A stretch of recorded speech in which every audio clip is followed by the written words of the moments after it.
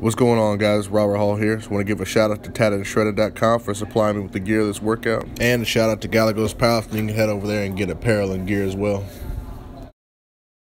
Shout out to Symbolic Muscle for giving me some of the best pre-workout and BCAAs on the market.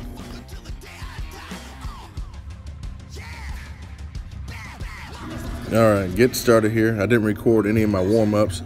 Maybe I'll do it next time, but here's 505. Start off with a few triples. Basically what I'm trying to do now is treat everything like a single. Basically that's all I'm going to work up to is singles, you know, so this is what I'm trying to think in my head, and I'm doing singles even though I'm doing triples. So I'm doing 3 singles is what I'm trying to get through my head. I'm also doing short rests, 15 seconds of rest here. I got my friend Chris Sauter over here recording the time for me, so that way I got to keep track of that. Less things to do, less things to worry about.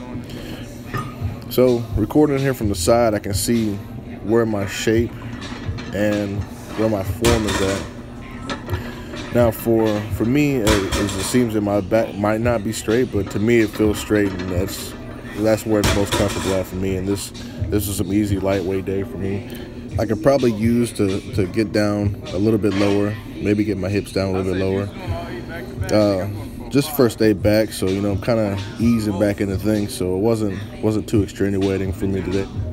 All right, so this third set here, basically what I try to do is reset after each of the reps, just to kind of basically get my tightness back. I was starting to get a little more fatigued here. I did 5 sets of 3, so this was the third set, and I could feel that taking a whole week off was, you know, it takes a little toll on my body, but at the same time, once I get going, everything works out fine. After that, we moved on to barbell rows. By this time, I had ripped some of the skin off my palm a little bit, so I started using straps. I do use straps from time to time if my hands hurt, and I will put them on. I still get the overload for my back, and it saves my hands for the next week. So I don't mind doing that. What I try to do is get a nice bend, not too far forward, not too far back, and basically slide the barbell up my legs, kind of like I would do on a finishing movement of a deadlift, sliding it up my thighs. And we did 3 sets of 10 in that barbell row. Moving on here, we go to lat pull downs. This is gonna be the last exercise for me. So basically what I try to do here is get a nice lean back and pull it down, similar to what the movement is for my bench press when I'm going on the descend. So basically that mimics that, so I can get my lat tightness and my shoulder tightness in my rear delts. Basically getting those muscles engaged, so that way for when I do my bench press, it feels the same way. You know, I know this movement, and that helps me get the strength to keep it stable. Then doing some rope crunches, doing some abs. I forgot I had my belt on, but since I'd already got down and started doing a couple reps, I've already committed, so you know, with me, once I commit, I'm in it to win it. So I just did this set with the belt on, doing anywhere from 10 to 20 reps, the rope crunch, basically really just focusing on my abs. And then I try to breathe out with every rep. Kind of opposite of what I do on my actual lifting, but what I want to try to do is keep my abs tight and squeeze them as hard as possible every time I do a contraction. So that way I can get my abs worked and then start creating basically what I call my ab belt, which I use for all my lifts. Just basically to get my abs tight, which basically creates a belt on its own. So most of the time I don't need a belt, but after I was doing these deadlifts here, getting over here to lat pull downs, my back was starting to get a little tight.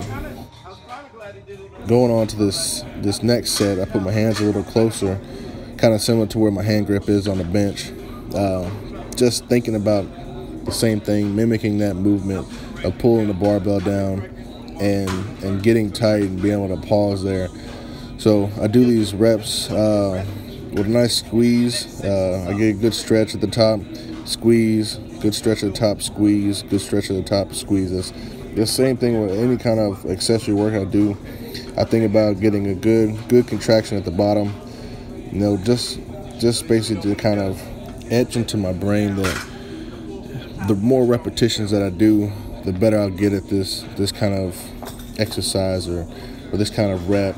So just thinking about doing rep after rep after rep and trying to make sure that is perfect every time, You know, you can't really say to be perfect, but you know, you practice trying to be perfect, and you produce better results in my mind. Here, once you notice that I take the belt off and actually do these rope crunches again, I get a little more range of motion, the ability to squeeze down at the bottom.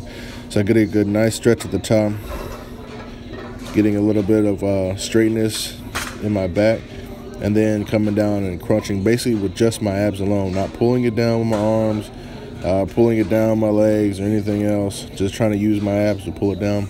A lot of people do the rope crunch wrong. They do it really, really fast. They pull it down with the arms. When you do that stuff, you're working different muscles. You're working your serratus and all that, and getting your lats involved. This is going to be the last set for me. I did 3 sets of anywhere from 10 to 20 reps. I didn't really keep track. I never keep track of my accessory reps, mainly for the fact that I like to go to failure. So I do as many reps as I can, basically in as best form as I can. If my form starts breaking down, I'll stop. But this is going to be pretty much the end of the video. If you guys want to see anything else or want me to add anything else or talk about anything else for the next video for the series, just shoot me a message. Hit me up with a comment, like, subscribe, and share my video. Thank you guys.